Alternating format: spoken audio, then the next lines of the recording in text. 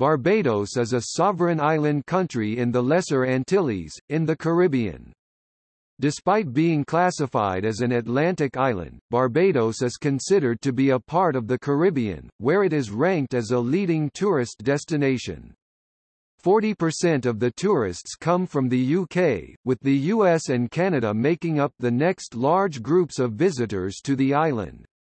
The government of Barbados also owns a handful of state-owned companies, some of which are outlined below.